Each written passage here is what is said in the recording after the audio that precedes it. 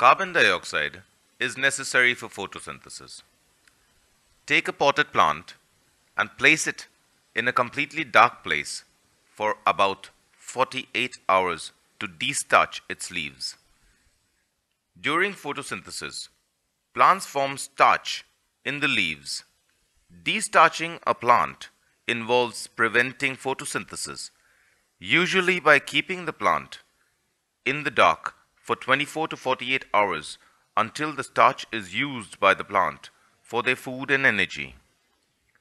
Take a conical flask having a wide mouth and put some potassium hydroxide solution into it. Insert one leaf into the conical flask through a split rubber cork and fit it tightly. The cork will prevent carbon dioxide from entering the flask. Potassium hydroxide in the flask absorbs the carbon dioxide gas present in the flask. The potted plant with its one leaf inside the flask containing potassium hydroxide is kept in sunlight for a few hours. During this period, the other leaves of the plant get carbon dioxide from the air, but the leaf which is inside the flask does not get any carbon dioxide.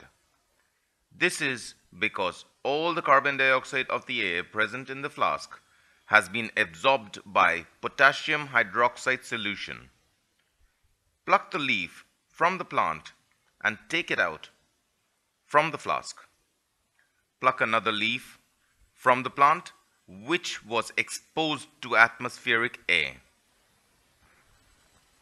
Test both the leaves for presence of starch. Put the two leaves in boiling water for a few minutes. Now boil the two leaves in alcohol over the water bath. In this way, we get a decolorized leaf.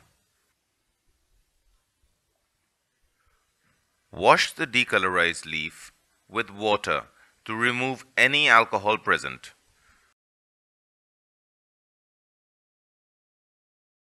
Pour iodine solution over the two leaves and observe any change in color.